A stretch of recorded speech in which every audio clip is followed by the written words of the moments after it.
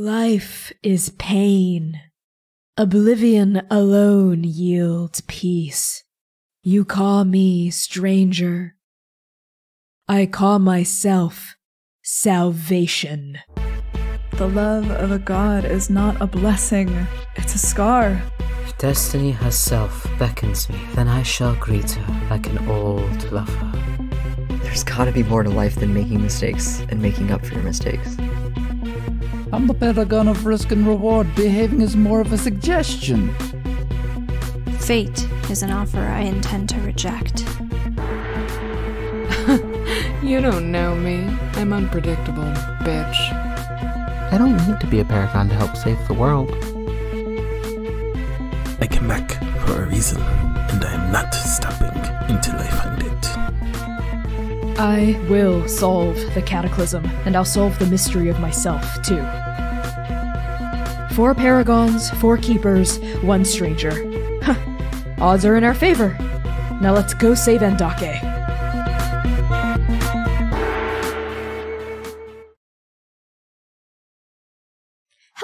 Hello everybody, and welcome to Arc 7, Episode 3 of Transplanar RPG presents The Second Stranger. I am your game master and creative producer, Connie. My pronouns are they, he, and she. You can find me all across the internet at ByConnieChang, that's ByConniechang, namely TikTok, Ko-Fi, Itch, and Twitter. I'm going to pass along introductions up and over to Quinn. Hi, hello, I'm Quinn, and my pronouns are they, them. I am an NE-nominated TTRPG designer, sensitivity reader, and actual play performer. You can find me and more about my work over on Twitter at Quintastic_. That's with 3 N's and an underscore, baby. Today, I will be playing Sitlali, your local grave cleric and paladin of the weave, who has never done anything wrong in their entire life. XOXO. They use they, she pronouns, and I will pass things over to Erica. Hi everybody, I'm Erica and I use she, her pronouns, and you can find me as a Twitch streamer here at Erica Please, PLZ, Erica Please. And I do a lot of things there, including Wild RP. If you like a gay cowboy in the Old West, come check it out sometime. And with that, I'm going to pass it on to Max. Hello, I'm Max. My pronouns are they, them. I play Dewey Crook. You can find me on the internet, on Instagram, Twitter, TikTok at Starchmonger. I'll pass it to Humna.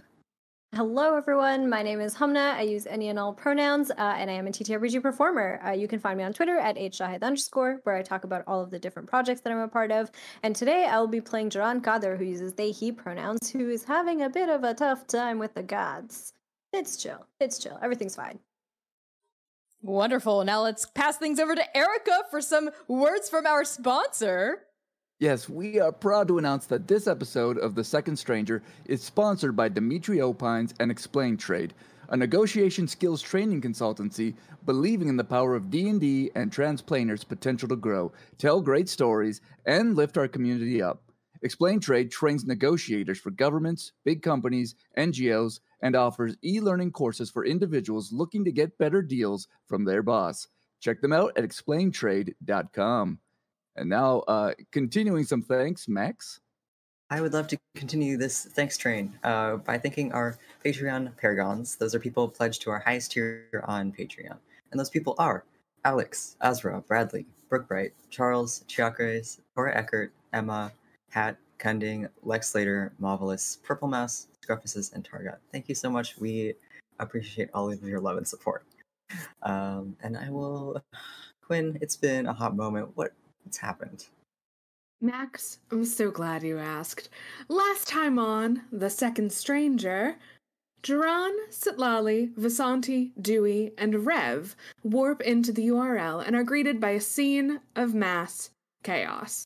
Empty monsters are attacking researchers and corrupted emissaries alike. The party attacks, trying to save both the emissary and the researchers. They succeed in getting the empty beasts away. For now. Dewey sees his ex-wife Uwalani in the rubble and heroically pulls her out, but she is not happy to see him. Sorry, lover boy. His daughter, Hana, has become something of a protege to Lilith, the director of the U.R.L., and Uwalani makes Dewey promise he'll go get her. Jaran hears Scott and Nectus calling to them, but is reticent to make any decisions. Vasanti and Rev continue their argument. Sitlali gets a little feral about hunting down Adam. No big deal. Don't worry about it. Don't worry about it. Together, the party enters Sector 9-2 and uses passcode Eden to enter a chamber filled with painted red eyes. And the Myriad.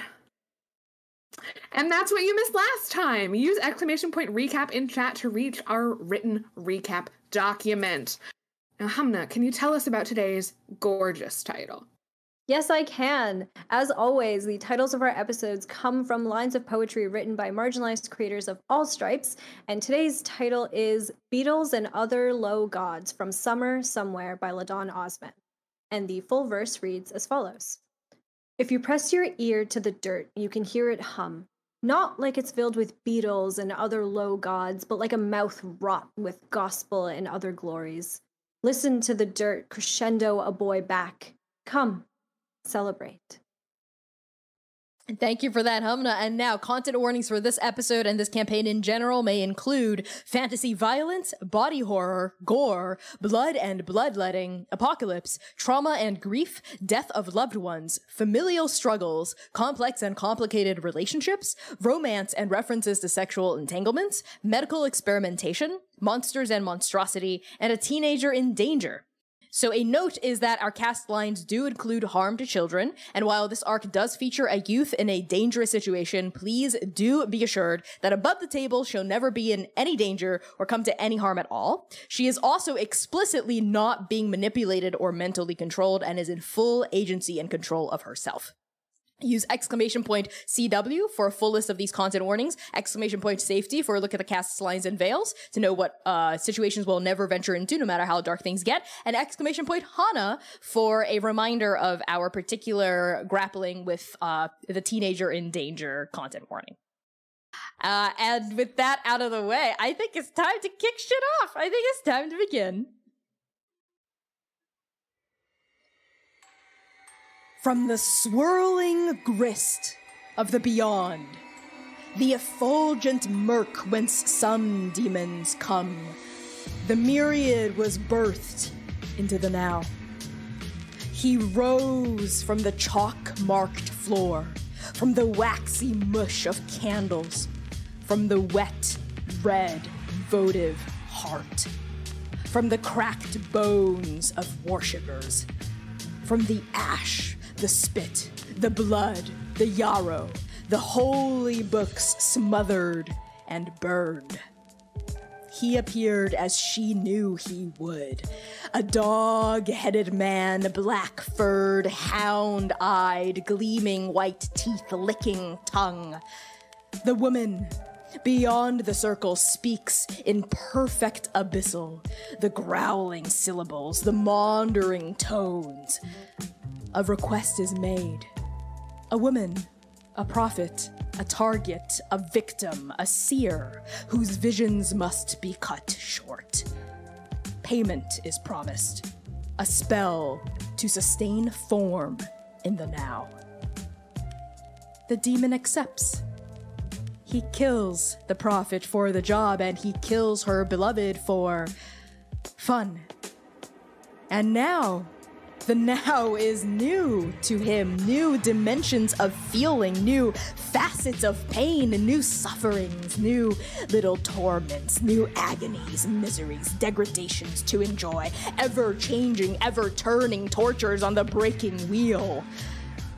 But his interest, like his being, is fleeting, mercurial. He has his fill of ruptured nerve, of spilled artery, of sputtering pleas for mercy. He longs for the lustrous smog, the capricious fluid whence he came, the great beyond his home. And he is on the precipice of returning when the world ends. The planes are severed like loose threads. Monsters he has never seen explode into being. He tries to go home, but there is no home anymore. No after, no beyond, just nothing. And for the first time since entering time, the demon feels fear. So when the woman calls again, he comes. Another request. Another victim. An inventor this time. A father. A coward. A genius. An unwilling fugitive of destiny. Payment is promised. A return to the beyond, even as the world caves in. The demon accepts. But he is no fool. He knows the woman has a greater design. An allegiance to the emptiness that has consumed the stars. A fealty to the stranger. He must learn more. But first, his task. He hunts down the father, toys with him, plays with his food. But before the killing blow is struck, his hound-wise nose picks up a smell. An aura that rings inside his blackened soul, a scent familiar and holy and profane. The gods. This one is God-touched. So he strikes another deal, and he buys himself time. But the woman is no fool either. She watches him. She has always been watching him, her eyes ever-present, ever-looking mother's vision. And when he returns from Kirtal, empty-handed, smelling like ice and thread, she does what she must.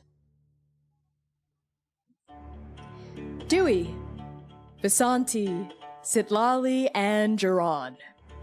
The Myriad stands in this chamber, a dog-headed demon in a crisp black suit. The painted eyes on these walls rove, their pupils turning, moving in every direction, watching. Something's wrong. The Myriad is hunched, heaving, the boundaries of his form bubbling like the surface of molten tar. His head twitches, neck cracks, glitches, angel white saliva dribbling from glistening teeth, and between patches of sweat-stained fur you see skin. Black skin pulsing with even blacker veins throbbing on his gums, his nose, the whites of his wide red eyes. Set into a wall, a rectangular pane of glass. A viewing bay, a window, and beyond it, Adam. Blonde-haired, blue-eyed, wearing an emerald green suit, hands clasped behind a straight back, watching, smirking. The hard steel door clangs shut behind the five of you. Mechanisms whir, piston lock.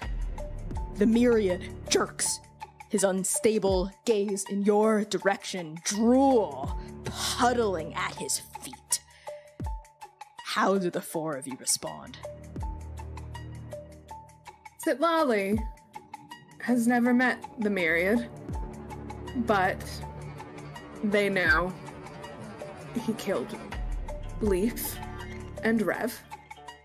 But I think looking at him for the first time, something in their soul that is a newer edition resonates. And they remember what little they do know about him. This is an emissary of Sen. And her gut reaction is that he needs to be saved. I really like that, Sitlali. As your eyes fall upon the Myriad, who's sort of jerking, twitching, right? Like almost cracking, and like these odd, strange, wrong, wet crunches from inside his body, like his ribs are folding in and cracking, and then his spine is inverting, and then his heart is splitting in two, metastasizing, and then shrinking. Like he's unstable. Every time you look at him, he looks a little different. Like the boundaries of his form are wobbling and glitching and warping. And you recognize that as, yes, Sen, Sen's presence, I think unbidden Oka's face pops across your vision of them changing into multiple different forms, and then you're back looking at the Myriad, twisting, snarling, drooling, dribbling, and you feel a tug toward him, a whisper of a voice, a fox's growl, a rabbit's sneer, in tandem overlaying themselves upon each other in your ear. My child. As that fragment of Sen seems to recognize the Myriad. How are the rest of you responding? When Vasanti sees the Myriad, I think she has a moment of a series of flashbacks, beginning first outside of a hotel room in the court, where she and Rev first connect on their mutual passions for revenge, and they kiss, and then it flashes to the moment where they make a pact with each other that if they come across the Myriad, they would both try to kill the Myriad, and if they run into Sievert, they would both kill Sievert, which then flashes Vasanti to the moment that Sievert is killed in front of her, and then it flashes to Tyrion explaining how Sievert has been protecting Vasanti pretty much all of her life, even in the most horrible things he ever did, and then flashes back to now in the present, and Vasanti's heart is so torn between the promise that she made to Rev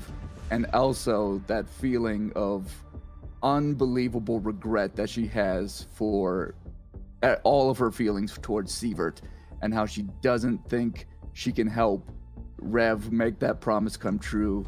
She just looks at the Myriad and just feels nothing but unbelievable sympathy, or she feels like she needs to protect him in a way to stop Rev from doing something she may eventually come to regret. That's the feeling she has right now. In this very moment, she's going back and forth between Myriad and Rev and is very conflicted right now. Yeah, Vasanti, I think as you stall there, you hesitate, your eyes flicking between this demon that's twitching, glitching, drooling corruption, and your girlfriend, fiancé, Rev, who steps forward. I think she steps past you. You don't see her face, but she throws out her hand and Grim is instantly in her grasp, and every line of her muscle is taut and firm, and she just has, it's like tunnel vision. She is staring him down, and even as she starts to approach the Myriad, Vasanti, that conflict that's bubbling within your soul rises to a fever pitch, and you realize it's not just your own trepidation and hesitation, it is Scott and Nectus. These god shards are brimming forth at the bottom of your throat like hot fire smashing against gentle wind, and they are pulling you, tugging you, and you feel that one thread of promise that you had made to your god shards as well. The promise to always follow your heart. You feel it like sharp thorns digging into your heart as it tugs you forward, Vasanti. And I think unbidden, your own body didn't compel you to do so, it was your god shards. We see your torso flare forward and you stagger a couple feet toward where Rev is, and one of your hands even flings upward, and you can feel Scott and Nectus roiling inside you, telling you, follow your heart. You hear Scott's voice go, you have to follow it. And Nectus's voice chime in repartee, you have to do right by her. Letting her kill him won't do right by her. And while this happens, Jiran, we pivot over to you. Because as you witness Vasanti stagger forward, jerking almost like the Myriad, compelled by something greater than the two of them within them, you see them. For a split second, Jiran, you see Scott and Nectus. Holographic forms superimposing themselves over Vasanti's body, glitching. You see a proud, tanned, half elf person with a braided crimson red hair going all the way down their spine, all taut muscle and freckles currently flared in concentration, and then glitching over you see Nectus. Tiefling, lilac-skinned with broken horn, gold eyes. They seem to be fighting not against each other, but against Vasanti, trying to get her to move forward, trying to get her to stop Rev. And even as Vasanti approaches Rev, you see something flare to the top of Rev's form as well. Glitching, holographic black feathers rippling down, the presence of the blackened raven queen that is also compelling her to act. Duran, how are you responding? Duran, having stepped into this room, not really recognizing the Myriad too much. I don't think that the Myriad had really come up in conversation with Dewey ever, or even with Sitlali. So when Duran walks into this room, I don't think he recognizes the Myriad, but their eyes kind of go and follow Adam behind this glass. And for a moment, they are filled with this, like, anger, this sort of instinctual anger at what Adam had done. And when their vision is sort of directed away from Adam towards the paragons, towards the gods, I guess, that are fighting against each other, I think that same sense of anger starts to well up within Duran, because this isn't our fight. This is the gods' fight. We are just here fighting for them, or being puppeted by them in some way. And I think just this thought, this idea of this is unfair. Unfair to him, what Adam did. Unfair to Sitlali, what happened to them. Unfair to Rev, to Vasanti, and just this sense of injustice is welling up inside of them. And I think their eyes go back to Adam, and they decide he needs to be stopped. This is all his fault. And Duran, as you train your eyes back on Adam, we're gonna pan and swirl down to Dewey. How are you reacting to all of this? Dewey similarly sees, like, a set of flashbacks every time he's encountered the Myriad. From the storeroom to behind a wagon outside of Delbatati, to all the times that the Myriad has come very close to killing Dewey, and all the times that the Myriad has hurt Dewey. But as these memories go past in his mind, the emotions, at the very beginning, the emotions he had for him were, like, hatred, I guess,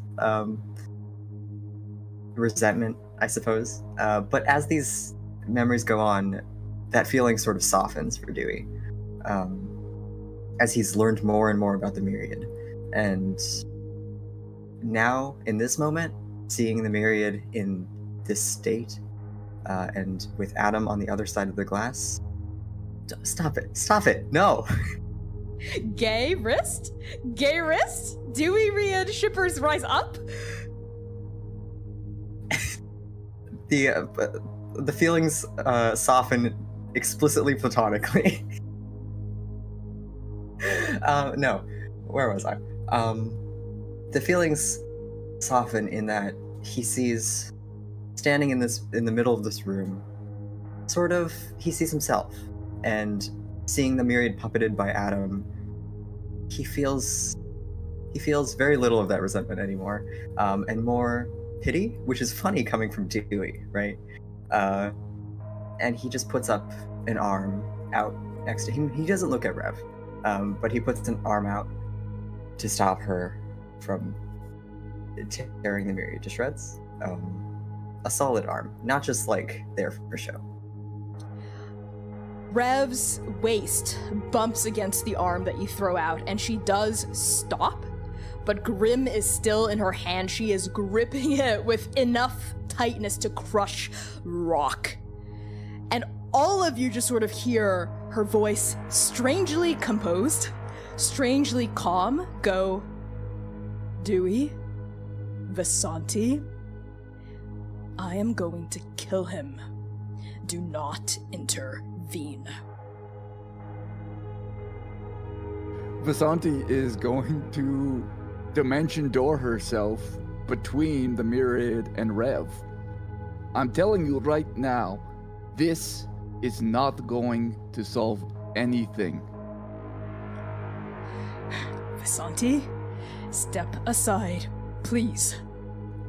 Vasanti's gonna hold her ground, and her one hand is going to erupt into red glowing magic as a dragon claw covers over, and all of the diamond studs of her bracer are going to start glowing as she's prepared to do magic. Vasanti, you promised. And Duran, you see like the raven feathers superimposed over Rev's form begin to glitch themselves, like she's destabilizing within herself. Like she's this dark emotion of vengeance and retribution is sort of like forming a barrier between herself and her god shard. And Vasanti, as you look at Rev, you see her face is just twisted in pure hatred. And she doesn't look like the Rev you know anymore. She looks like the Rev you first met in the court. Just an undead monstrosity, not a paragon. Move aside. Rev, I promise you that killing the Myriad is not gonna make the pain any less. It's not gonna make things right. You are only going to be left feeling unbelievably empty because your only goal you had in life, you achieved it, and yet it didn't do anything. It didn't bring Leaf back. It didn't make the feelings in your heart go away. Those feelings have nothing to do with him or any of this. They're just, you can't do this right now. I wish I could explain more. And I think while she's saying that, her heart is just like pushing so hard. I can't explain, but look at, I know that this feels like a betrayal, but I love you so much. I would never want to hurt you, but I cannot let you do this. You wanted to kill Tyrion, you did. You wanted his soul to go to the empty. How is this any different? Why won't you let me have this? You didn't let me have that either. You did what you thought was right in that moment when you took Tyrion's soul and let him. You did what you thought was right there. I'm not trying to exact vengeance on you for that. I'm trying to tell you what is right now. What's right? What's right? Vasanti, what would you know about what's... And V, you are going to take 62 points of slashing damage. As the Myriad, his left limb sort of wobbles and contorts and turns into just a massive blade, almost like a mockery of Rev's scythe, as it just like slashes against your back. Vasanti is pretty fucked up from that. I think she's just gonna fall to the ground, and she's not unconscious, but she's pretty that close, so she's gonna just fall to the ground. Vasanti! And Rev is going to rush forward, and on that, Duran and Sitlali, the two of you also see movement beyond the window. You see Adam just sort of smirk a little bit wider and turn around and walk deeper into whatever viewing chamber he's in, with like a clear, like, purpose. Like he's going somewhere inside that room to do something really bad, presumably. What do you all do? I think seeing Vasanti fall to the ground, Duran's first instinct is he steps forward as if he's going to try and help her, but then he sees Adam moving, and I think in this moment they turn instead to Sitlali. He's leaving. We need to stop him. I think Sitlali just kind of freezes for a moment, and their eyes flicker to that window. He has like a hive mind connection to the empty beast, and I You can mimic him quite well, if I remember, Jiran. And they rifle through a pocket and pull out the vials of empty goo that they had gotten in the first room and shove it towards you, Jiran. Are you sure? I mean, I sure as hell can't do anything with it. Let's get this bastard. Let's go. And Jiran will follow Sitlali. And on the way out, Sitlali casts 2 spells. Okay. One is a healing word for Vasanti, because, ouch, that looked painful. But Vasanti heals 11 points.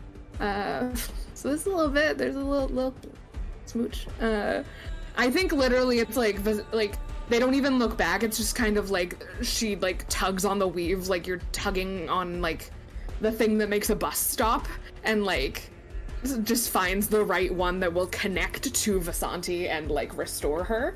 And then as they're walking, Sitlali casts Sending.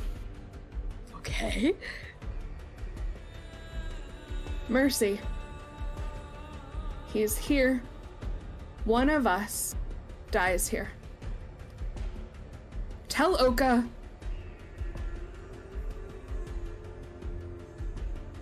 I love you.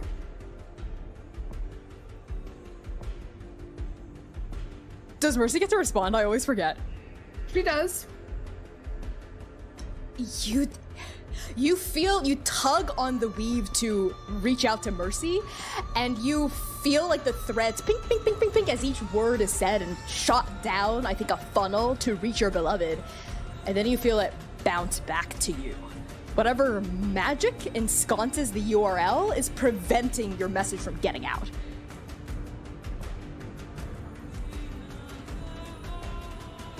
And Sitlali unsheaths their rapier and stalks after Adam.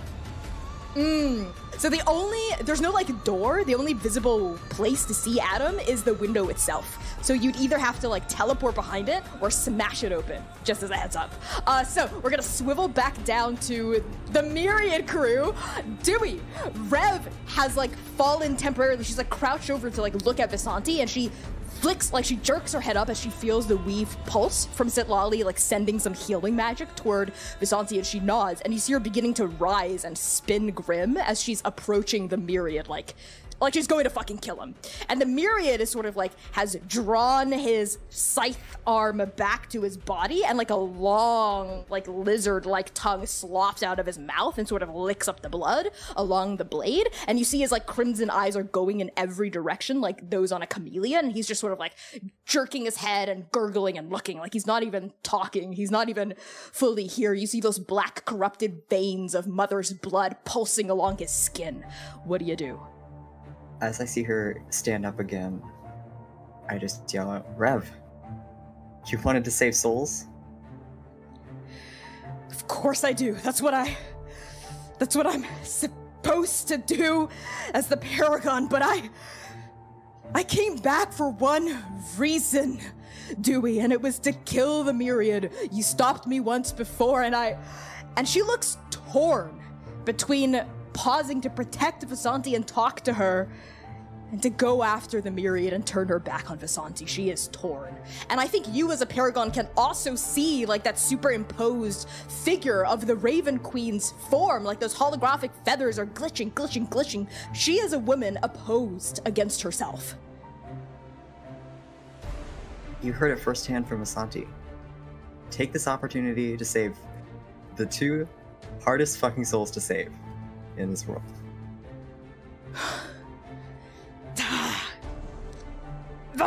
She lifts her scythe as if to slash at the Myriad with deadly force. And when she like slams it down, it just hits the ground, and it craters some like rock and tile that explode upward in a plume of destruction. Fuck! As she's just sort of planted there, like torn, unable to move, caught between the Myriad and Vasanti. And you see the Myriad scythe jellies and ribbons back into a limb, and his blood-red eyes fix onto you now, Dewey. I'm going to cast Bigby's hand and grab the hell out of the Myriad. You see Dewey his eyes flick back over to the Myriad from staring at Rev, and with a swipe of his hand, you see like a spectral hand appear next to the Myriad and just grab him by the waist. Are you gonna pull him toward you? No, I just want to grapple him, I think. Okay, yeah, you want to like restrain him, like hold him in place? Yes. So this ghostly hand appears by his waist and grabs onto it, and sort of like scruffing a dog, the Myriad is like he jerks forward toward you, but like stops, like he's like pinned into place. And he wrenches himself in one direction, like he's spinning, and when he's done spinning, he is a completely different form. He turns into just pure acid. It sloughs right past the ghostly fingers of Bigby's hand, and poof, like he melts into a puddle on the floor that's just sort of like eyes and this like black sludge, this fur, bits of teeth, snarling, and like a shadow, like a sentient moving shadow. He sort of like slicks across the broken, roughened tile, like past Vasanti's form, which is still sort of hunched on the ground, past Rev, who has Grim spiked into the floor, past her legs toward you. And on that shadow approaching you quickly, we are gonna swivel back to Jiran and Sitlali. As we approach the window, Jiran looks over at Sitlali. Only one way through. And he takes the butt end of his dagger and sort of like smashes it up against the window. I think at the same time, Sitlali, with their empty hand, just kind of thrusts forward against the glass and cast spiritual weapon. Yeah, I'm into that. You know what? Yeah, I'm into it. So why don't the two of you make a separate, for Jiran it'll be a athletics or sleight of hand check, and for Sitlali will be an arcana check, just to see the consequences of this. I got a dirty 20. Okay. 23. Yeah, the glass shatters. There's a cacophony of sound as shards just go slashing in every direction. And I think with your rolls, that means you take a little bit of damage from the exploding window. So both of you are going to take, oh, that's not bad at all, 14 points of slashing damage. As these sharp shards slash past your face, past your arms, past your torso, they finally settle like crumbled dust by your feet. And you see the viewing bay in full. There's just sort of a sill that you can easily just like step over without having to climb. A massive chamber, much bigger than you thought it would be. Like at first you'd think this would be the size of an office, just based on what you could glimpse from the door. But this is like the size of the test chamber that the five of you zapped into initially. And there are monsters in here. There are empty beasts of every shape, size, coloration, comportion, distension that you can imagine. They are just teeming, roving around here like mindless zombies until the two of you arrive and shatter the glass. And beyond this veritable sea of empty beasts, you all see Adam. His back is to what's happening in essentially the test chamber with tons of eyes plastered everywhere in the Myriad. He's actually hunched over, working at the base of a dais. A raised dais. There are sigils etched along the stone, and some sort of strange, like, they look jury-rigged tubes that have been ripped off of the backs of machines, and like various strange components just scattered all around, like stuck into the dais. And he's in the middle of like cranking a winch, but his back is toward you and he's kneeling on the ground. What did the two of you do? I think Sitlali just kind of looks around at all of the empty beast. Looks to Jiran. Can you control that many at once, do you think? First time for everything, right? Good. And then I think, because spiritual weapon lasts for a minute, I think this sort of whip-like weave translucent acid magic that they have, I think they just fucking hit Adam in the back with it. Okay. So Sitlali, make an attack roll with your spiritual weapon. And Jiran, while Sitlali does that, tell me how you try to control the beasts here. Sitlali had mentioned that Adam has a sort of hive mind-esque connection to all of the empty beasts. And given that Adam has his back turned to us and presumably doesn't know that we're here yet, I think Duran's first instinct, especially with these beasts not yet attacking, is to try and be stealthy about it. So they try and cast message to the empty beasts using Adam's voice. Okay. And try to say,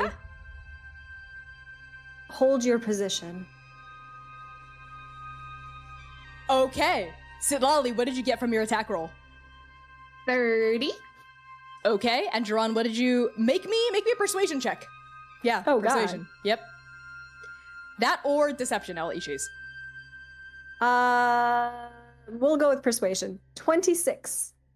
26 and a 30. Yeah, okay. Well. Okay. So as that lance repels through the air toward Adam's back, Duran, you hear in your head Adam's voice ring back to you. That just says, "Protect me, will you, darlings?" And an empty beast launches itself into the air and intercepts the lance. It like lodges itself into its like umbral bulk, and it fucking explodes from spiritual weapon. It, like bits of mother's blood go flying everywhere, but the lance also like is sort of stopped in midair from the force of the shield.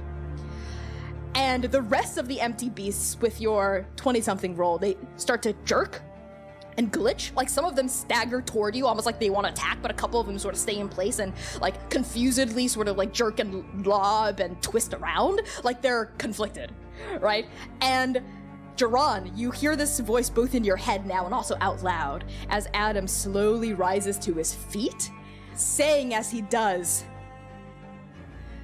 "What a way to make an entrance. Hasn't anyone told the two of you that shattering a neighbor's window is in poor form?" I think Duran, hearing Adam's voice in their head and also out loud at the same time, takes them back to Dabathati. And for a second, it like paralyzes Duran, I think. That feeling again of having Adam inside of his head. For a second, he's like concerned, I think, that, oh no, like has Adam somehow cursed them again? Is it happening all over again? And so I think they kind of instinctively like grab for Sitlali's arm when they hear Adam's voice, and he's unable to say or like move at all in this moment. Sitlali grabs onto you, Duran. And Connie, what were the dimensions of this room again? I don't think I gave them. Maybe like 70 feet deep, 100 feet wide. So with their shield out, like half in front of Duran, Sitlali just kind of looks at him in the eye. And without saying anything, just tugs on the weave and casts Blade Barrier so that it goes down and around, and it kind of cuts off most of the empty beasts so that it's Adam and them. Okay. On you flinging out your hand, about to, I think, weave this spell into existence, we're gonna cut back down into the pit with the Myriad, Rev, Vasanti, and Dewey. Vasanti, you hear a kind of sick, wet, crunching, gurgling sound, and you feel something slither past you as you start to come back to consciousness, back into your body, as you feel a healing energy begin to suffuse you. And I think as you blink, you see Rev's face come into focus a few feet away from you. She has Grim, the point of it, planted into the ground, and she is heaving and panting like she wants to move. She's like jerking as the Myriad like sloughs past her legs, but she also can't. You see, like, the Raven Queen, you see it too as a paragon, is like fighting her. She's fighting herself, right? She's like fighting the promise, the oath she swore to the Raven Queen when she became paragon, to venerate each soul, to prioritize the sanctity of life and death, and her own drive for vengeance. What do you do? Vasanti still very hurt. I would say she tries to start to get up and just feels that her body is still probably just completely decimated still. She looks up at Rev. She looks at this goo that's kind of slinking around. And I think she gets just, like, she wants to protect the Myriad, but also it's like she doesn't want him to, like, get away. So I think she's just into this, like, goo. She's just gonna cast, like, Firebolt into it. Just to, like, hurt it a bit and maybe try to stop it from moving away. Sounds good. Okay, make a spell attack roll. All right. 22. Okay. So fire explodes out of you and ignites this black slime like an oil trail, just going up in flame. Red flame, green flame, purple flame, licking chaotically, turning different colors as you fight through your own haze of pain, Vasanti, and you try to tap into that well of magic and channel it. And the Myriad peels itself off of the ground as the flames repel up its serpent-like spine at this point. And Dewey, you see him towering above you as the flames turn black and they grow big and crackle off in huge pillars of pure fire, gouting upward as he sort of transforms himself into a charcoal-like fire salamander to weather that blow and absorb the fire and channel it his own way. You see like a massive maw elongate forward, these snarling, snapping teeth, this like kind of wet and yet burning, glistening skin as you see these claws explode outward from his serpentine torso. And as the fire that you channel forward, Vasanti, sort of like turns black, Rev is going to turn as she sees that the tail of the salamander is like peeling off the ground and starting to whip toward you. And Rev actually tackles you out of the way of this attack. And I think the two of you go rolling across this like tiled floor, these plumes of dust following your explosion. Vasanti, fuck! I don't know what to do. I don't know who I am if I'm not death. Rev. And like Vasanti like tries to get like Rev's eyes to meet hers. You're the woman.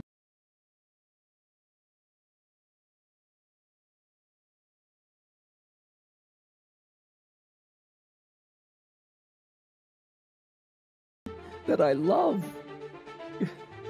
That's who you are. You are paragon of the Raven Queen. You're so much more than just someone out for revenge.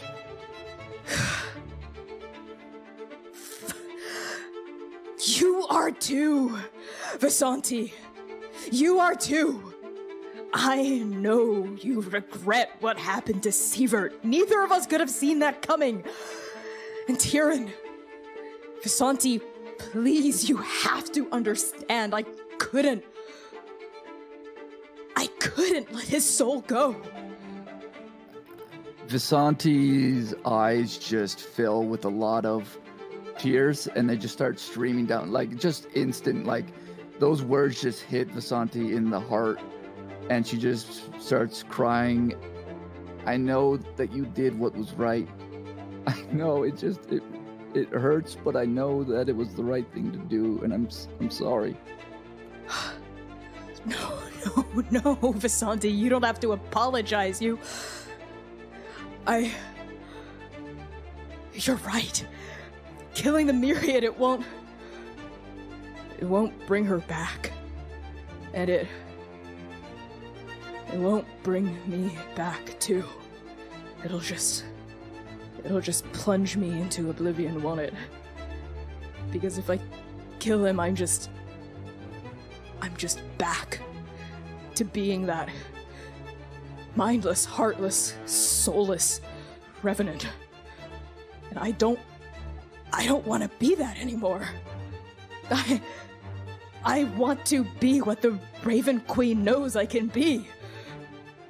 I want to be something that's worthy of being loved by you. You are so incredibly worthy of love, not just from me, but from everyone. And like Rev, I think, collapses sort of against you, and it's the two of you just sort of like kneeling on the ground, and she like it just throws you into this huge hug and pulls you tight. Vasanti, listen, please. And she like pulls away for a moment, like very serious. You have to understand what I did to Tyrion is, it's not some eternal paradise, okay? Every person's after is different. He will have to answer for everything he's done. To every person he's killed, every life he's taken, to your mother, to you. Something shifts inside of Vasanti. Like that was like the exact balm she needed to hear. She hadn't heard that before. She didn't know that because Vasanti never knew anything about the gods before all this started. And she just looks at Rev in the eyes. I don't want to die to the stranger anymore. I want to live with you for as long as we can. And you see Rev's face just twist once, very briefly, in this deep, deep pain. And then she smiles, and you see tears brimming in her eyes. Me too. Me too. Dewey, the Myriad on fire, raising its inflamed, sharp claws, begins to bear down on you. What do? Dewey, he moves the spectral hand to be like, to do like a wait motion. And he turns his back to the Myriad. And he's fiddling with something behind his back, with the god jar. And I think as his concentration lapses, the hand dissipates, and you watch as the Myriad in this flaming red salamander form begins to lunge, like in slow motion, down at Dewey, who's kind of still messing with something behind him. And just as at the last moment, just as the Myriad's mouth is about to meet Dewey's soft, hollow-boned body, he whips around, and his arm goes up, as if to shield a blow, but it's just his like arm.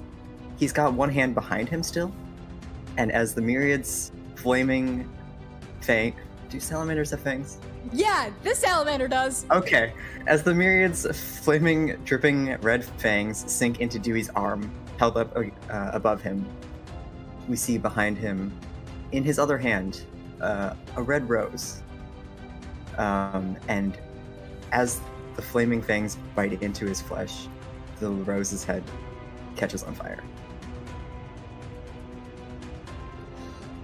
Dewey, as the Myriad's massive, razor-sharp, flaming fangs dig into your arm, there's like a heartbeat motion as like your eyes go wide, and it's like you sort of beat out of yourself for a minute, and your eyes flick down to those teeth, and you see that black mother's blood seep downward and into the wound. And Dewey, this is pain in a new dimension. As mother's blood begins to course through your veins, another heartbeat pulses through you, and again, you're thrown a little bit out of your body as it happens, and I think you begin to reel backward. And it's a sensation of, like, sinking, right? Like you're sinking away from yourself, away from your consciousness. And when you rise again, you are somewhere else completely. Where are you? I am outside my old house, the one I shared with Ulani and Hana. I'm at my outdoor workbench, working furiously on a very small contraption. And I think as we like zoom in and push in on you at this workbench, I think we see you with like chisels, with hammers. There's like a blueprint next to you. You're sort of sawing away. There's like working, like dust is coming out and whatnot. And you hear voices from inside the house. Uolani's voice, bright and bubbling, chittering like a bird song, and Hana's voice, high and squeaky like a little mouse, excitable, running around. But the feeling that surges within you upon hearing these voices isn't happiness or calmness, it's... Well, I think there's guilt, Dewey. I think there's guilt and regret. Why? Last week was Hana's birthday, and I had to work late. At the U.R.L, they made me put in overtime, and I wasn't there for her actual birthday, and the gift I got her was the gift I made for her whenever I had free time at work. It turns out it was like a sort of like a counting tool to help her learn her numbers. It's like sort of abacus-like. But I gave it to her, and it turns out she already had figured out she'd already learned how to count with her mother while I was gone. And so Dewey is out here, it's late, he's out here furiously just trying to come up with something, a better gift, since the first one was a failure. Yeah, and Dewey, as you're working hard, like putting the pieces together, consulting your blueprint, picking up different tools and putting them back down, like tying certain components together, this feeling in your chest of guilt grows. And it grows. And it grows. And as the darkness, the lateness of the hour continues to turn onward, you see the lights in the house go out, and shadows begin to encroach upon the periphery of your workshop as you continue to work, and this guilt continues to bloom, and the shadows continue to burn in, swallowing everything, swallowing up the sound of chirping crickets, of belting bullfrogs, of the rushing of nearby water, of the smell of a late summer evening. All of that vanishes, is vacuumed into nothingness, until it's just you, Dewey, and your hammer, and your chisel, and your present. And as you look down at your working feathered hands, strewn with ash and dust, knuckles burning from working all night, those shadows eep in ever closer. And it's just you, and even your workbench is gone. It's just you in this darkness, Dewey. It's just you and your guilt. And that pain of mother's blood sears through you. Your vision goes wobbly, and everything goes black. And we're gonna take a break on that. So we'll be back in 10 minutes, everybody. Enjoy the music. Love you so much. Pisho, pisho.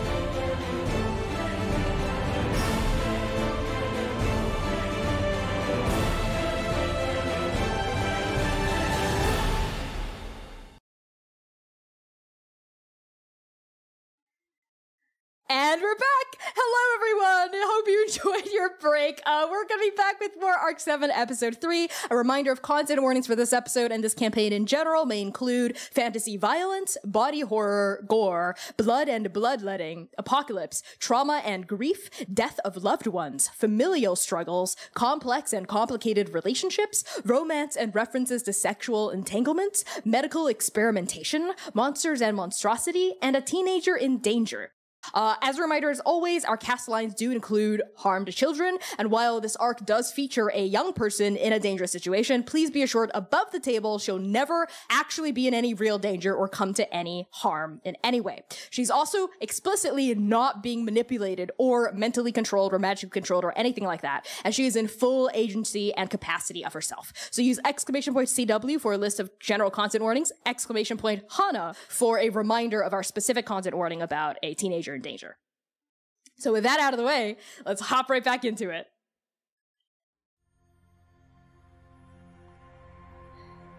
And Dewey, as your vision goes black, and as the searing, nerve-rending pain, which is somehow dwarfed by the guilt, washes through your body, we open up on a room filled with empty beasts.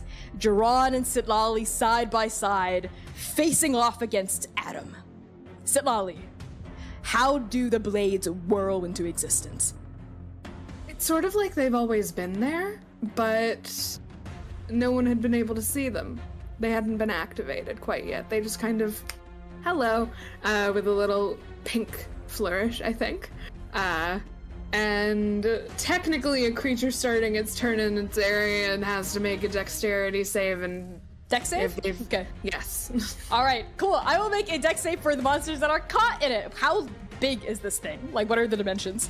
It's 100 feet long and 20 feet high and 5 feet thick. So the way that I've cut it, I guess it's 50 feet on both sides. Got it. Got it. What's your save? 19. I shit you not, I rolled a nat 20 on that save. Okay, so I think how I'm going to resolve that is, as the blades whirl into existence, several of the smaller beasts immediately are eviscerated. They just go flying, they turn to goop, put these wet splats as Mother's blood goes flying everywhere. I think the two of you also get splashed with some of this residual goo, like black tar, flinging and spraying onto your bodies. But a couple of the larger ones deftly dodge out of the way, or they're split in two, but their two disparate halves keep wobbling and keep moving, right? And with this like massive wall of just previously unseen knives and swords and blades slashing themselves into existence, the monsters mobilize. There are several that, because of how they've been slashed, slap onto your side of the wall. So a couple of these like puddles of goo, and all of you see them begin to rise up and take form. And Adam lets out a Sitlali, Sitlali. So it does appear you've gained a few new tricks up your sleeve. But I'm afraid these monsters answer to one person only. And that's me. The real me. Attack. And the beasts that form all around you in puddles, Jiran and Sitlali, begin to like repel limbs out, huge gnashing teeth and maws, like rending, ripping hind legs. Jiran, what do you do? Hearing the command from Adam, I think Jiran tightens their grip on Sitlali's arm and says out loud in Adam's voice, "The weave is not your enemy." In an attempt to redirect the monsters from attacking Sitlali, because Sitlali is literally the paladin of the weave flows through them. And so I think he's trying to make it so that the monsters like don't attack Sitlali specifically. Okay, I'm gonna keep your persuasion roll from earlier.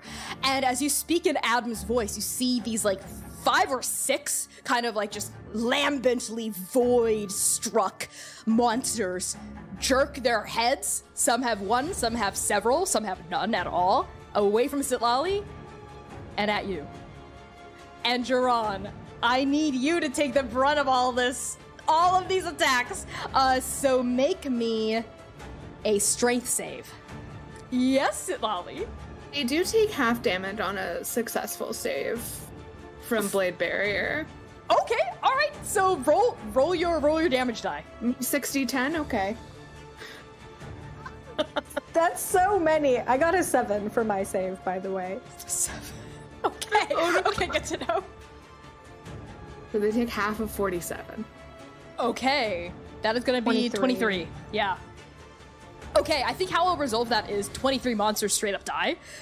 From the Blade Wop, like you've eviscerated 23 of them, but these are the ones that got past, and they're the only ones that got past, maybe 5 or 6, right? But you did take out a good chunk of them. Duran, that is not sufficient. You are going to take a decent amount of damage. Let's see. From all of them combined, that is going to be 24 points of piercing damage from their biting teeth and gnawing jaws, and another 47 points of poison damage.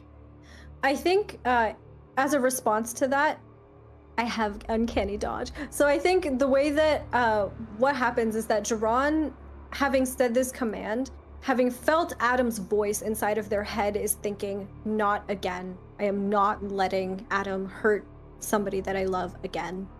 And in this case, the person that he is trying to protect is Sitlali, so he lets go of her arm and starts walking towards Adam. I think this connection, he's letting himself, I think, like sink into this hive mind, into Adam's voice, into Adam's being.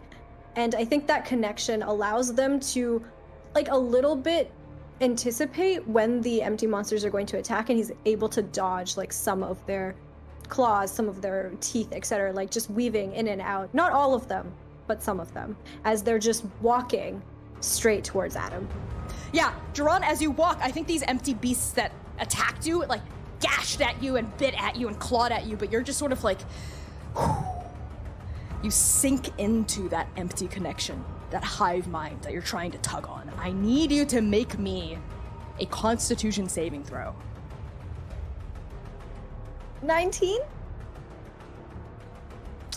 Sitlali, you watch as black veins begin to spider web themselves from the gaping wounds caused by the gnashing teeth and rending claws of the empty beasts upon Duran's greenish-brown skin.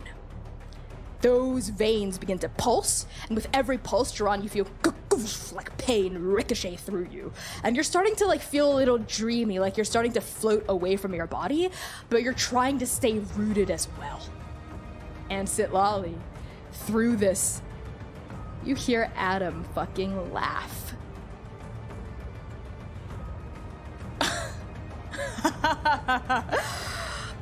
Oh, what is this, Duran? What, you're trying to take Mother's blessing for yourself. Don't you know the initiation ritual itself rips your soul in half? And you're just trying to take it with force. Oh, this is going to be fun to watch. Your friend shred himself into pieces. You don't deserve this power. Duran, you can't talk. Oh.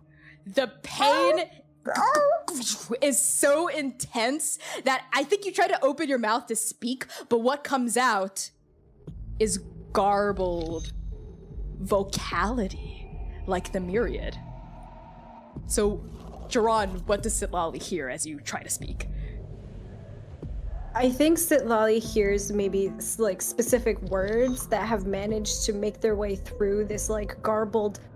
I want to say it sounds slick and wet, like if you take a bucket of water and you just throw it really hard onto concrete. That is the sound that comes out of Duran's mouth, and the only words that Sitlali is able to catch are Mother, take,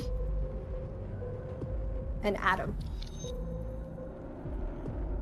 I think Sitlali is seeing red a bit.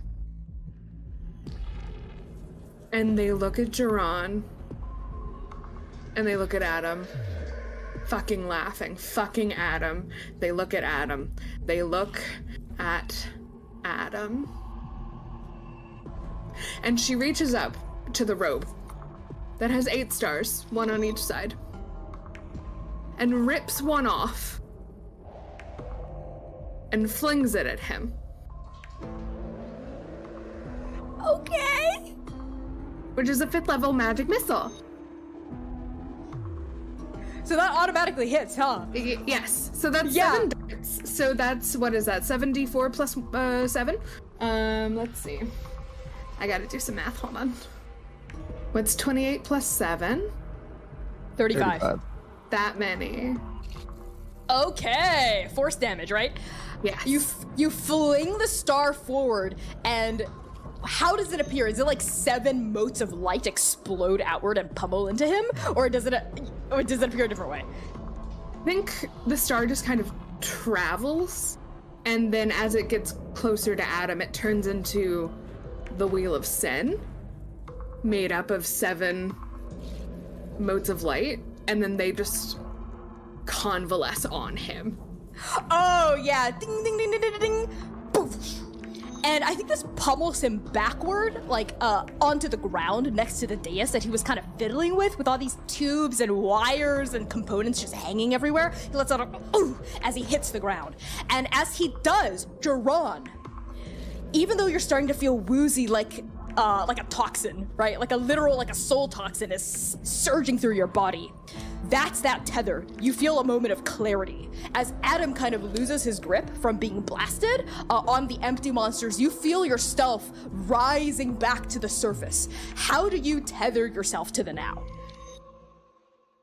I think what tethers Duran to the now is, in that moment of like wooziness, of haziness, I think Duran's like vision started to like drift from here to there, from here to there, and in that, the exact moment that Sitlali had blasted Adam is the exact moment I think that Duran's vision had drifted over to the window, to the broken window, and seen Rev and Sitlali and Dewey outside, and seeing the God Shard superimposed on top of the Paragons. I think that is what tethers Duran to the now, a reminder of what it is that they are fighting for, what it is that they are here to do. I like that. And as your gaze sweeps back into the battlefield, I think because empty corruption is running through your veins now, it hurts. It hurts a lot. You know what? I'm gonna just have you take some like minor damage from just being corrupted with mother's blood. Don't worry about it. It's just gonna be another 14 points of necrotic damage this time. That's just sort of like sizzling at you. As you sweep your gaze across this battlefield, you see something you have never seen before. You see yourself embedded in this empty network.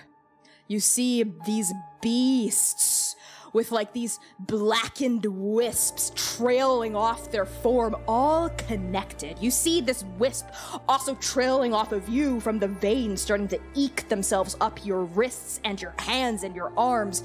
You see that wisp trailing off of it like smoke off of the cracked surface of magma, wafting through the air toward Adam. Like he is the nexus here. He controls all of this. And you see a black hole in his chest where his heart should be. And spidering outward from that hole are these veins. And I think because you are literally infected with mother's blood right now, you understand intimately what it is. That is, well, that's mother's blessing. That's the thing, that hole, that circle, that miniature seed is what allows him to control these empty beasts. And on your eyes fixed on that circle in his chest, we cut back to Vasanti.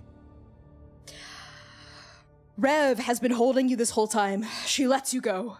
And we hear a sickening crunch coming from behind the two of you as the Myriad bears down on Dewey. What do?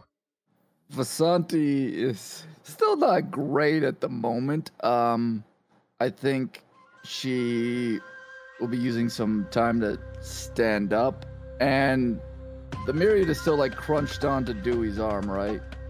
Oh yeah, like a literal dog that's gotten a bone and is not letting go. And as the Myriad is like biting into Dewey's arm, Dewey's just sort of standing there, looks like maybe like he's having an out-of-body experience or something. Like the only other time you've seen this is when like paragons turn into paragons and they like briefly have a moment where they're like out of their bodies and they commune with their past self. Dewey kind of looks like that. He's just sort of standing there, beak slightly open, looking up at the Myriad, but like a flaming rose is clenched in one other arm. And the Myriad's form is shifting.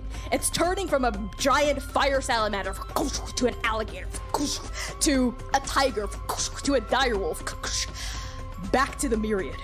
That dog-headed man salivating angel white, drool dribbling in puddles onto the ground, crunching. What do you do? I think V is... She's gonna cast Chromium Orb and pull out... She doesn't want to go with fire, because she feels like, especially because that form was like... At least the one form was like fiery. She wants to make it, let's go with the cold element. She'll just make a blue chromatic orb form in her hand, and trying to be non-lethal about it, she's gonna throw the chromium orb at the back of this creature that's locked onto Dewey. Okay, make an attack roll. Alright, so the attack roll is 24. Okay. A bright blue orb of cold twists itself into existence, launches itself through the air, and explodes along the back of the Myriad's like perfectly crisp suit that's currently ripping and tearing at the seams from his unstable form. And we see like ice immediately ripples down and rhymes across his body, and these spikes come out. So why don't you roll damage? Alright, 17 points of cold damage. Okay, yeah, you all hear the Myriad as the ice rhymes across his body, and he sort of like hunches inward, still not letting go of Dewey, and then flings, like rips his back outward, like he's flexing his shoulders together, and the icicles explode off of him in every direction as he forms some sort of hard shell that like punches the ice off. And I need you to make a dex save. Oh, I love that for me. 19? Okay, yeah. As you dodge and weave and drop and tumble your way out of these like exploding ice shards, Rev also like twists her cape and like teleports out of the way of the immense sudden onslaught of these icicle spears. But even as the Myriad shakes off the last of this frost, still not letting go of Dewey, you see one of those eyes on his head travels down his body. Like the eye travels to the back of his neck and opens up to lock on you, Vasanti. So tell me, what is a childhood monster you've always been scared of? Oh gosh, a childhood monster. When Vasanti was particularly young, she and her mother lived kind of out in the wilderness, and I think this forest was like filled with, the only thing that keeps popping in my head is a wolf. Like there was like a wolf who liked to live in the forest that she kind of lived near, and she was just like terrified. Like her mother made it like some big, like a fucked up, like real scare. Okay, like, in her mind, this was like a huge like Bud, but like the nightmare version of Bud almost. I can work with that. The red eye closes, and a second wolf head grows out from the base of the Myriad's neck, but this one doesn't have fur. It's made of pure skin. And like a long limb cracks and slumps and slurps itself into existence. Another limb comes out, crunches, and slaps onto the ground as like the Myriad literally starts to form two different wolves kind of joined at the back. One of them is still the hound-headed man that's grabbing onto Dewey, and the other one is like a literal wolf coming out of the back of his spine. And this one is made of pure skin. It has no fur. It's just pale, pallid flesh. And it doesn't have claws or feet. It has hands. Like grabbing humanoid hands with fingers and these long, jagged nails. whoosh, and this part of the wolf hits the ground, and it cocks its flayed head in your direction, and every part of its skin pulses and oozes with black veins. I need you to make a whiz save. I'm asking for so many saves from you right now. Make a whiz save. I'm running through the gamut with Vasanti. Well, it's still 17, so... Okay, 17. You will have to pick one. You're either gonna take a lot of psychic damage upon seeing this horrific thing, answer a really tough question, or be rooted to the spot in terror and not be able to move until this wolf is gone. Choose one. Oh God, well, I mean, if I take any more damage, I'm probably down, so I'll take the rooted to the spot, I guess. Just petrified. Yeah, Vasanti, it's like this wolf, like, gets huge above you. We see its shadow fall on you, and suddenly you're no longer Vasanti, paragon of Scott and Nectus, but just a scared little girl lost in a wood without your mother, as you stare up at this wolf. And we pan up into the burning red eyes of this creature. Into darkness, we plunge into shadow. And Dewey, we find you here, just in darkness, in shadow, subsumed, swallowed by your own guilt, by the pain of mother's blood. What tethers you? Being back in that space, the home he shared with his wife and his daughter, reminds him of the good times that they did have. There were some. There were some before his work consumed him, before his guilt consumed him. And I think the fact that he's still got this rose, flaming rose behind him in the now, which is warding off the fire, the burning from the Myriad.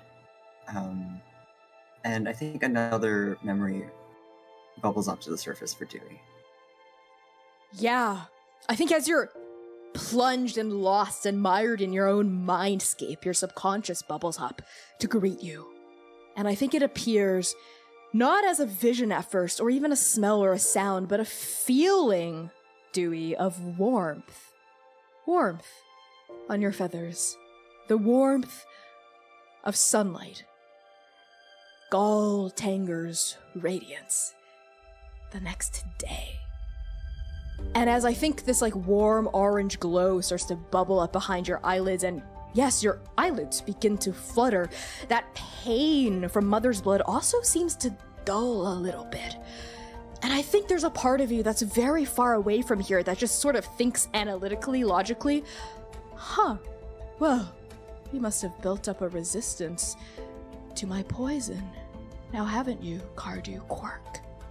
As this ghost of Kilohana's voice drifts away, and you open your eyes, and you're back at your workbench, but you're propped up on a chair, and there's a soft pillow behind your head, and the smell of tea nearby.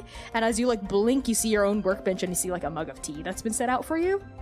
And as you start to like come back to consciousness, you see that there's someone standing in front of you as you're like blinking kind of in this like early morning light. And it's Uilani. And her hands are propped on her waist, and she's sort of leaning down looking at you, right? Like her head like cocked to one side as you like come to. Cardew? Did you stay up all night? I'm so sorry. I'm so sorry. It must be late. I have to, forgot to go out to the store this morning. I'm so sorry. I'll be... Look at you. You're all... What is this? You're all wet. What is this? Dew? You're all dewy. Oh man, I must have slept through the night out here. You were hammering away at your outdoor workshop all night. Hana and I didn't want to bother you. But look at you. What is this? And Uilani walks over and examines the thing you are still in the process of making for Hana, the present, right? And why don't you just tell me, like, what the concept of it is and whether or not it's actually done? He's taken apart the toy that he'd made before and sort of built on it, improved on it. So it's like he's taken off some of the beads from the abacus, and it's sort of like he's added the multiplication function to it and the division function and also like square roots. But he's still trying to figure out how to get those to work with, the rows of beads. So it's not quite done. You made her a, what is it, like a T184 calculator? Oh my god, I love that. Yeah, there's still some... Yeah, there's still some components you have to weld on, but it's like maybe like 60-70% done as everything's laid out. Cartu, Dewey, look at you covered in all of this water. That's very sweet of you. Thanks. Are you sure she'll like it? I messed up big time earlier. Cardu, Dewey, you're always fixated on the things that don't actually matter as much as the things that really do. And Ualani pulls out a little comb that she had made special for your feathers, and she starts like brushing you down. She's like wicking the morning dew off of you. She like takes out a cloth and dabs at your eyes to like get, to get the mist off of your eyes, picks up your glasses and cleans them for you, right, and hands them back as she talks. What Hana really wants isn't a present, Dewey. It's just spending time with her dad. Hana! And sort of like coming out of the house, I think the door slams open, and this like excitable little kid like bubbles down, and she's going, Dad! Dad! And she's like tumbling down, she falls, she face plants into the ground. There's like silence, and then she gets back up with like a big grin, and she like immediately starts running over to you again. Hey, sorry, Dad's all wet. I don't want to, you don't have to hug me if you don't want. You're gonna get all wet, too. Dad, it's not just wet. That's morning dew. Perspiration that occurs before the sun rises. Like the earth sweating? Like the world sweating on me? The earth doesn't sweat, Dad. It was a... It doesn't have any pores. You're right, you got me. She did get you, Dewey. She did get you. Well, Hana, what do you think of this gift your dad's been trying to make you? Let me see. I can't see. Okay, and like Hana reaches up for uppies from you. And grab her by the waist and go whoop and put her on my lap. Ooh! Is this an abacus? Sort of. It's got new functions for all of your cool big kid math skills. Yeah, I already know subtraction and addition. I know. I'm very proud of you. Oh! Division? Multiplication? Is there a function on here for prime numbers too? There will be. Yes. Next. Renata's like looking at you overhead and is like nodding. Like you better have that function. Oh yeah, of course. I totally remember that. Yay! Thanks so much, Dad. I love you. I love you too. Now can we play inventors and robots inside? Sure, let me just get dried off. I want to be the inventor. I want you to be the robot. Of course, yes. Of course, I'm gonna fill you up with oil. Well, we'll see about that. All right, Hana, why don't you get washed up for the day first? And Ualani looks back at you and ruffles your feathers affectionately. This really was very sweet of you, Dewey. She's going to love this present. Thanks. Are you sure we want to stick with Dewey? What? You don't like my nickname? I think it makes sense. Cardu, Dewey, covered in dew. Aw, my little Dewey bird. Embarrassing. As she laughs and leans in and gives you a kiss. And I think like on the kiss, right? Dewey, you start to feel yourself bubbling away from this really sweet moment, right? Like the sunbeams have completely warmed your feathers and is starting to just sort of like grow a little bit colder and colder as you feel yourself drifting back toward your body in the now. And Dewey, right as you plunge back into your feathers and feel that pain beginning to brim on your arm again, we cut back to Adam, Duran, and Sitlali. Duran, you see that black plate swirling around in the crevice of Adam's chest as you're connected to the hive mind of the empty beasts. What do? Duran has been single-mindedly walking towards Adam this whole time. At this point, is it safe to say that I've made it up to Adam? 100%. Yeah, he's sort of reeling, trying to pick himself up from being pummeled in the solar plexus in the exact same place by 7 different darts, right? It literally knocked the wind out of him, and his golden hair is kind of hanging a little bit in front of his eyes. Duran still has that dagger in their hand that they used to crack open the window, and they walk up towards Adam, look him squarely in the eyes, and they say, "This is all your fault. Everything that has happened."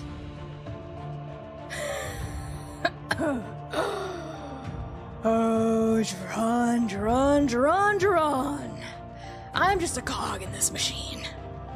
All of this? My fault. I'm flattered. Even if you are just one part of a bigger machine, you are one part that will no longer be able to function.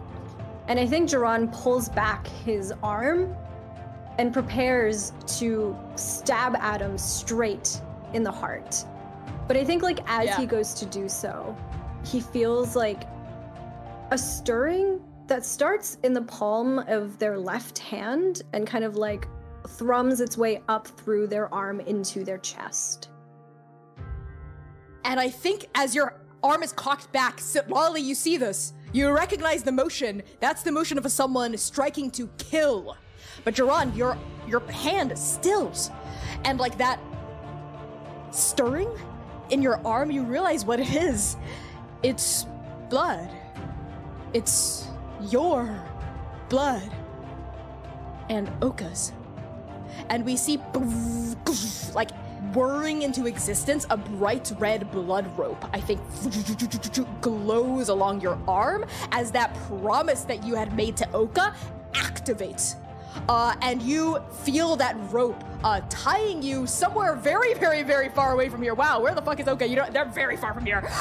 You feel that rope binding the two of you tighten and begin to feel thin and fray as that murderous intention bubbles up inside your body. Duran's voice starts to shake, and it starts to weave in and out of Adam's and their own voice, kind of mishmashing between the two as his arm tries to, I think, tug at this blood rope that is connecting Duran to Oka.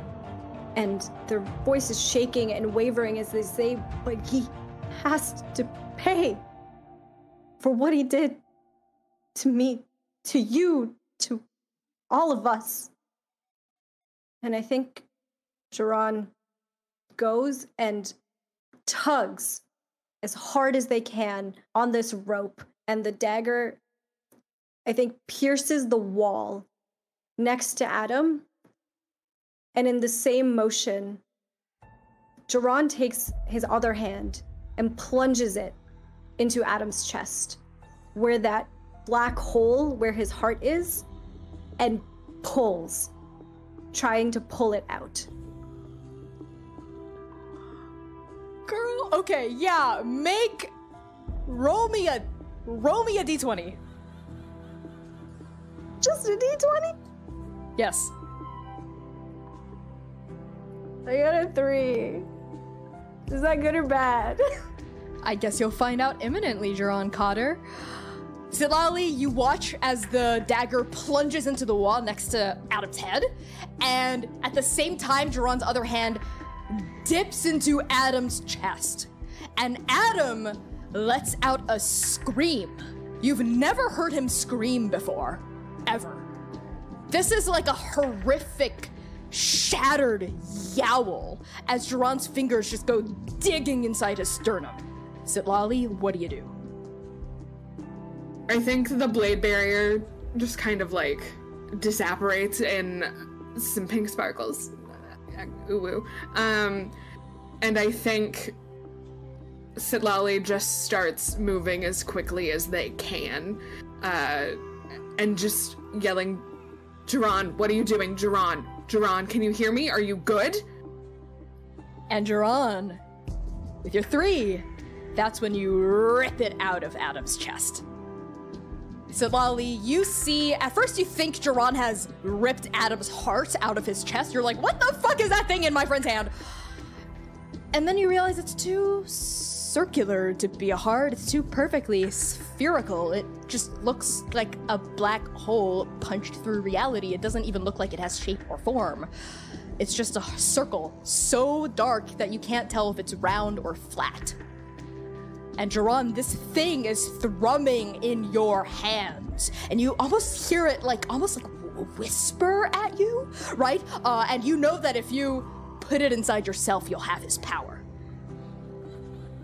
With this black hole in his hand, Jiran says to Adam, "You're not worthy," and puts it into their own chest.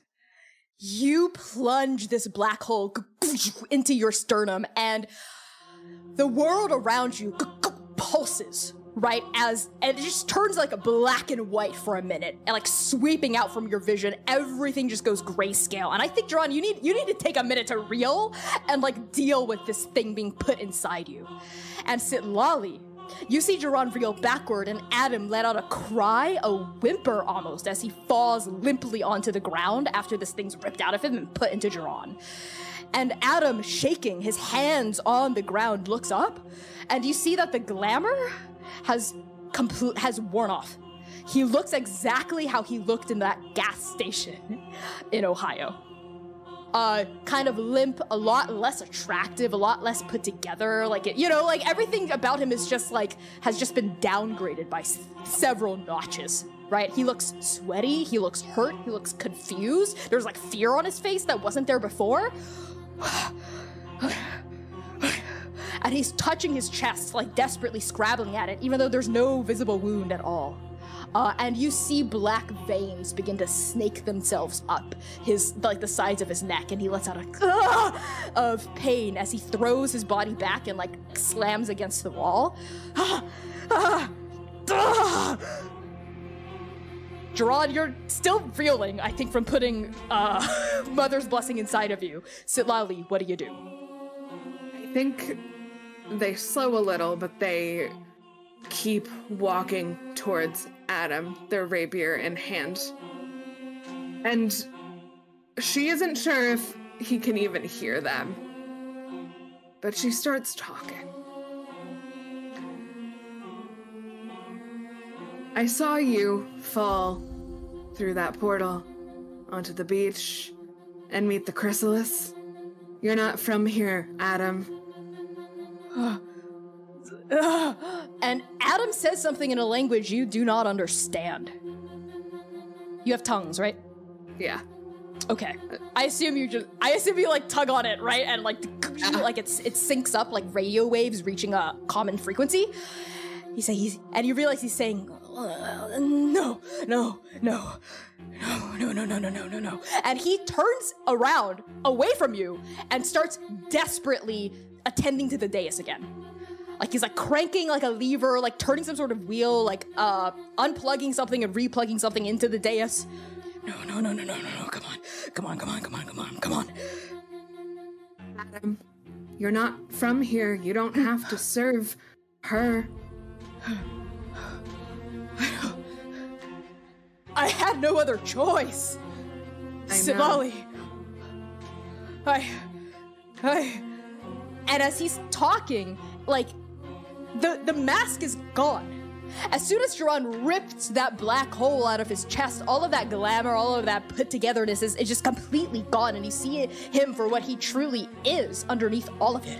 He's just on his hands and knees, desperately connecting and disconnecting wires and trying to figure something out with the dais. I know, okay? Look, I'm in this shit too deep, and I just want to go back, okay? So just let me go back. I don't know how to send you back yet, but maybe if you switch your allegiances. No, I can't. What? Fucking stay here? What the fuck is that? Your world is going to end, okay? But my world still has a little bit of time left. Before the seed blooms and annihilation consumes everything, I'll still have a little bit of time. I mean, time is relative. I'll have what, like 30, 40, 50 years left? Yeah, so I'll be okay. I'll be okay. Just let me go, okay? Just let me go. Seed? What seed? What are you talking about, Adam? You guys are in way too fucking deep, okay? I'm going to jury rig the shit out of her ritual, use it as a slingshot, which will then, the coordinates, it'll rubber band me back to Ohio, and I'll be back. I'll be back, and I'll be the fuck out of here, and please let me go, okay? And I think Sitlali reaches him and pushes him away from the dais. What are you? Stop! Hey, listen. Just let me go, all right? This thing only has enough charge for one person, one trip. I just want to go home. Sitlali. Look, I just want to go back to Cincinnati, all right? I just want to root for the Browns, the Reds, the Bengals. I just want to bitch about the dating pool. I just want to visit my sister and her stupid fucking kids in Chicago. I'll play a video game. I haven't played a goddamn video game in over a year. I haven't eaten Cheetos. I haven't had a goddamn Monster Energy drink.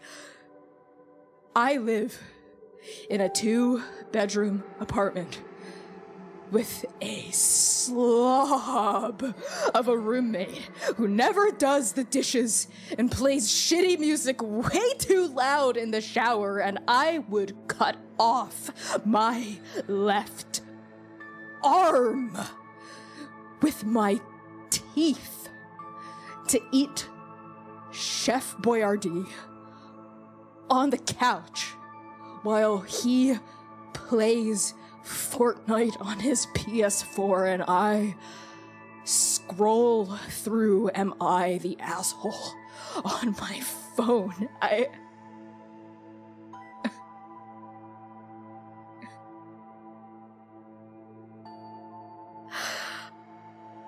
know it's not much. I know my life is sad and small and pathetic and worthless, but it's my home, Sitlali. I just want to go home. Sitlali crouches down in front of him. I don't know what most of those words mean, other than yes, you are definitely the asshole.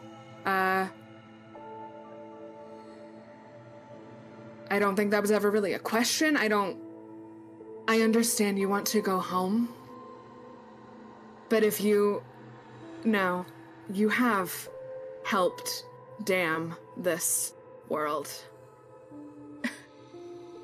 And you have to answer for that. Sitlali, please. You saw me on that beach. We're similar people, right?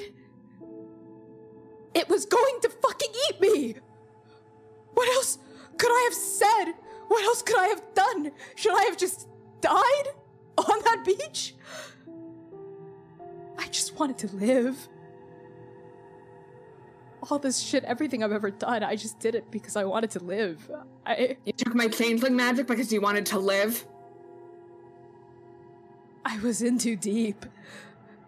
Sitlali, please. I'm so close.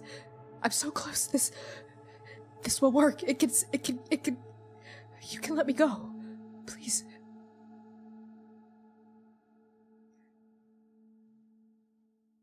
How about I make you a deal? I'll consider it if you answer some questions. Anything. Where is Lilith? And what does she have waiting for us? Lilith is in her private workshop. Dewey should know where it is. The pillar of light that shot out from the U.R.L. It's the ritual. She's consecrating souls. The empty monsters that attacked on Adolin during the cataclysm. They've been holding on to souls for the seed, waiting for the final paragon to be fully realized. The ritual consecrates these souls to the seed so it can empower it, so it can bloom. And at the same time, the stranger is supposed to awaken, okay? The stranger will help feed the paragons and their god shards to the seed, and then the seed will bloom, and everything will end. But I don't fucking want that, okay? If I go back to Earth, time is strange. I might still be able to live the rest of my life before annihilation reaches Earth. That's all I want. Sitlali, you have to know this place is doomed. Not if I have anything to do with it. Okay, but let me go, alright? And Sitlali reaches into one of their pockets and pulls out that strange black cylinder with the green runes on it. I figured out your little scheme. This is it, isn't it? This is Mother's blood? What was it doing in your world? Earth? You called it Earth? What is it? How did it get here before you? How did you get that? It's complicated and we don't really have time for that right now. And he, like, reaches up a hand for the cylinder? And they jerk it back.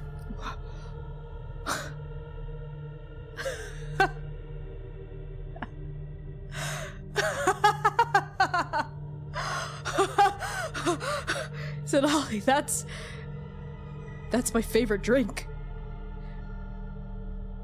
That's a Monster Energy drink. It's like coffee or tea. It's a drink. This isn't important? No, not at all. It's just a drink.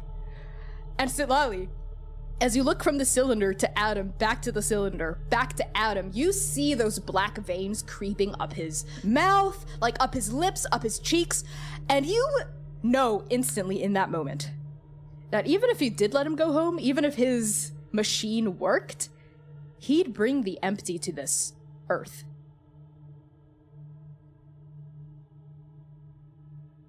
Yeah. He'd contaminate another world. Yep. He's too far gone. Yep. Well, was that your last question? Can I go now? We had a deal, right? Our deal was that I would consider it, and now I have a couple more questions. Do you have any last requests? What? What do you mean, last? You said this was your favorite. Do you want to drink it? Are you going to kill me? Yes. I don't have a choice. But you do. Why? Why? Do you want the fucking drink or not, Adam? If you kill me, you're just... If you kill me, you're just a murderer. You're just like me. If you kill me, you're just like me. No. It's a little different. You go back, you infect your world, you face annihilation same as us. No. No. No, no, no, no, no. No! I... And Adam starts crying. Back braced against the wall, he lowers his head and he starts sobbing. Think Sitlali leans in and tips his chin up. What's your surname, Adam?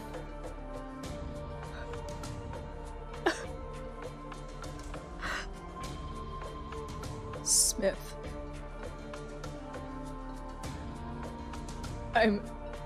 I'm 36. I'm a Sagittarius. My birthday is December 3rd. I don't have a girlfriend. I don't have a boyfriend. I'm not married. I don't have kids. I don't have a partner. My parents died when I was really young. I have a sister.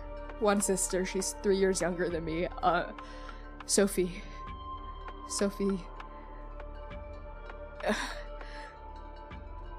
Sophie Chen, she married, this tech dude.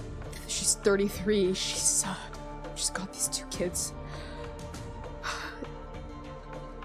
I'm unemployed. What burial rites do they have in your world? What would you like done with your vessel?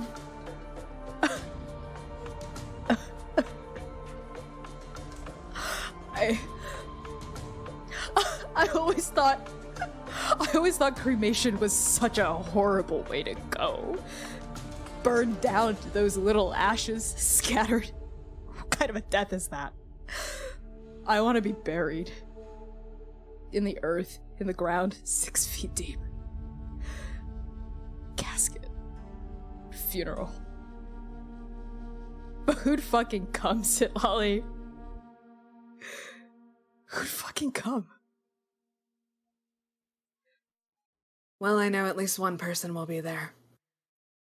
And they shove the monster energy drink into his hand. Fuck. He opens up the monster energy drink. Like he tips the tab in. And there's like a little hiss, a release. And he sips at it. He takes a few drinks.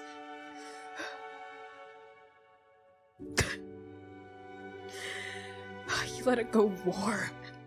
You fuck.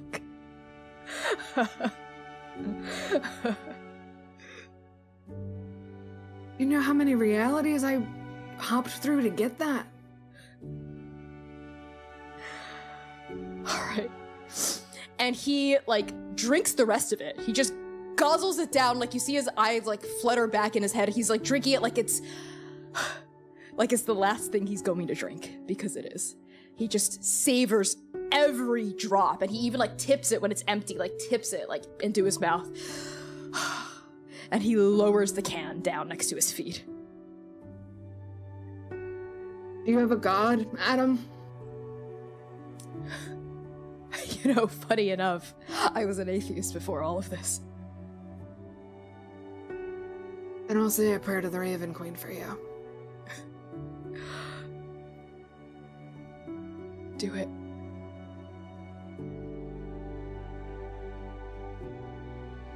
I'll get your soul to your sister. And Sitlali leans in and kisses the part of his face that Adam bit of hers and slides the blade between his ribs.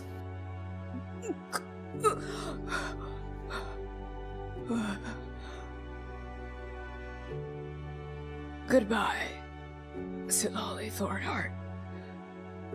Goodbye, Adam Smith. I'm sorry. And they pull the blade back out. And Adam Smith dies.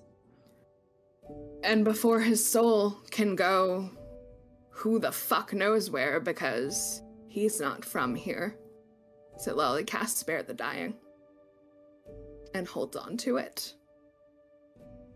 And from one of their pockets pulls out their old holy symbol, the Raven Skull. And saying a prayer in Raven speech to the Raven Queen as they do it, she tries to put Adam's soul inside of this skull, which they had all of the openings closed over in silver. So it would be the perfect vessel for a soul. As you siphon his soul out, every soul has a color. And Sitlali, it is impossible to tell what color Adam's soul used to be. because right now it is so corrupted by empty magic, like veins, black veins growing over a pomegranate, that you don't know. And Adam's soul drifts into the skull, and you hold it.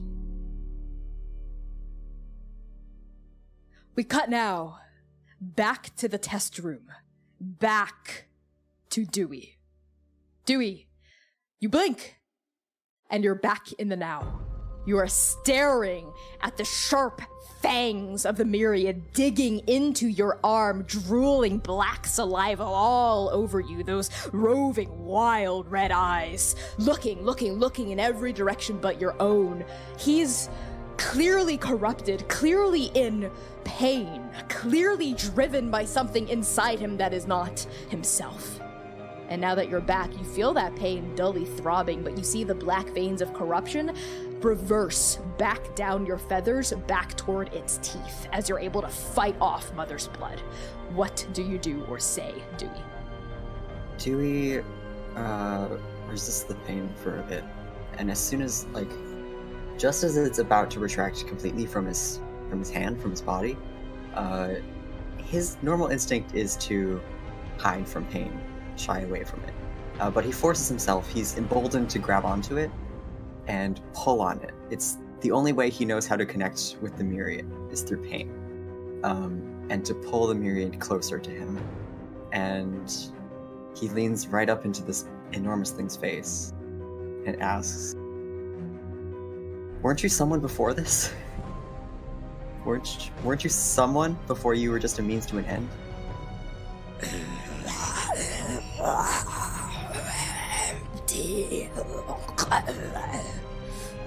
You know, I was. I had people I loved, and places I wanted to go, and things I wanted to do. And what I want more than any of this is to go back to that. I don't think that I'm that same person anymore, and I don't know if I can go back at all. But I have to try. Do the best I can for this reality I was dragged into, and then go home.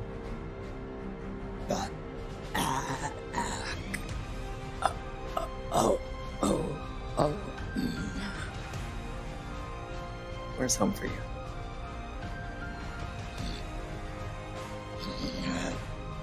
What is home for you? And there's like a little jolt of pain as his teeth clamp down harder on your arm, and you feel your bone begin to crunch. Okay, so maybe sadism isn't like the healthiest trait to base your entire personality on, but we've all got flaws and things we could change to be better to the people around us. That doesn't mean you're not worth saving.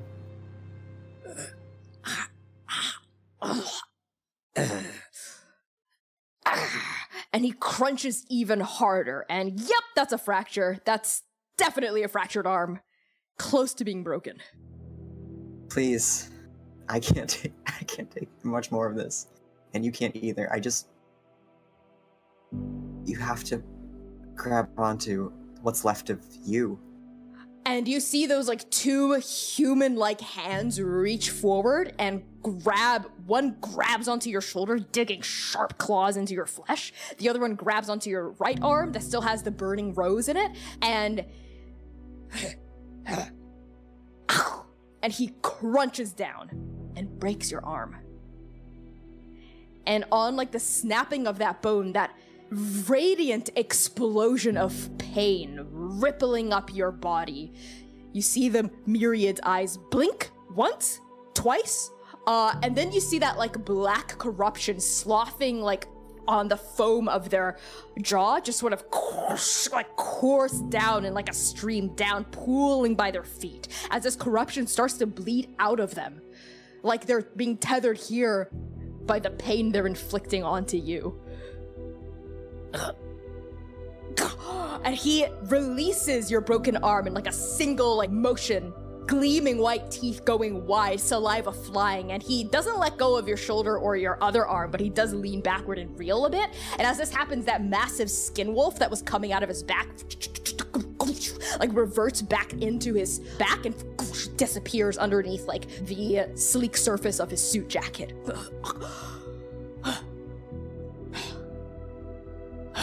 And when he blinks and looks at you, with every blink, his eyes seem to be more focused, Dewey.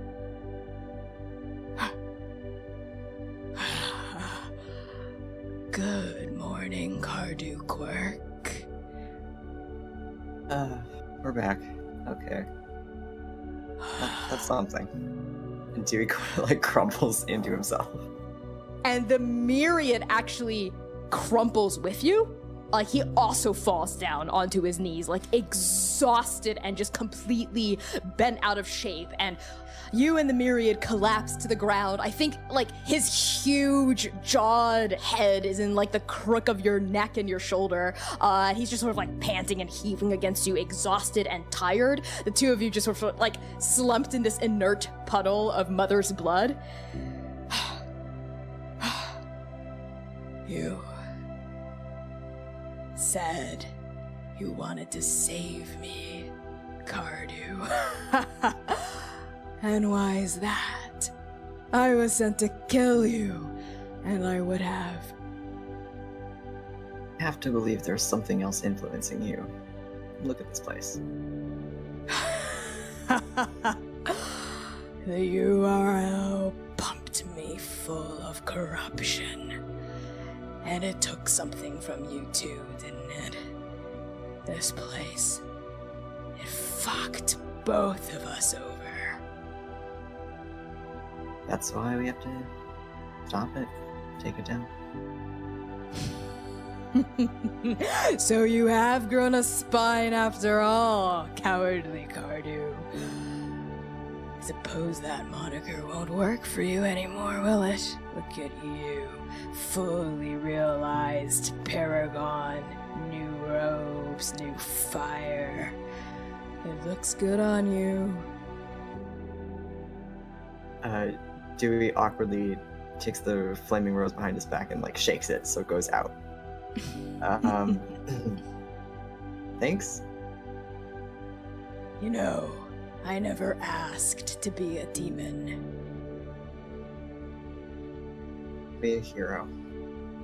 But we're not doing the freeze here. Not yet, anyway. And he sort of gets up onto a knee and then pulls himself all the way back up, like cracking his head one side, the other side. And he actually holds out a clawed hand to help you up as well. I take it a little hesitantly. And his claws dig a little bit into your arm, but they don't like break skin. Just enough to like put a little bit of pain on you. Sorry, old habits die hard. And he pulls you back to like your full height. Now, Cardew. Are you ready for what comes next? I have to be. Are you? Oh, yes. Oh, I'm going to enjoy every second of killing Lilith.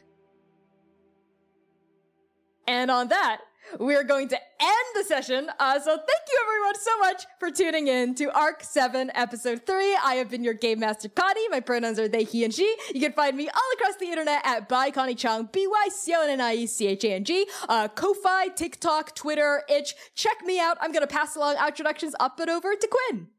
Hi, hello, I'm Quinn. My pronouns are they, them. I'm a tabletop game designer, sensitivity reader, and actual play performer. You can find me and more about my work on Twitter at Quintastic_. That's 3 N's and an underscore. And I have a lot of feelings that I have to deal with now. I'm gonna pass it to Erica. Hi everybody, I'm Erica, she, her pronouns. I played Vasanti Nakshirzo, also she, her pronouns. And yeah, you can find me here on Twitch at Erica Please. If you want to catch me on Twitter and see some of my thoughts there, that's Erica New Girl. Why is it different? I don't want to go into it right now. Max, go ahead. Hey, I've been Max. My pronouns are they, them. I have played Dewey. Romance plots backloaded in this campaign, Quirk. You can find me on Instagram, Twitter, TikTok at Starchmonger. I'm a dancer, and I'm also a textile artist if you want to check me out at Stitchmonger on Instagram and Etsy. And I will pass it to Hamna.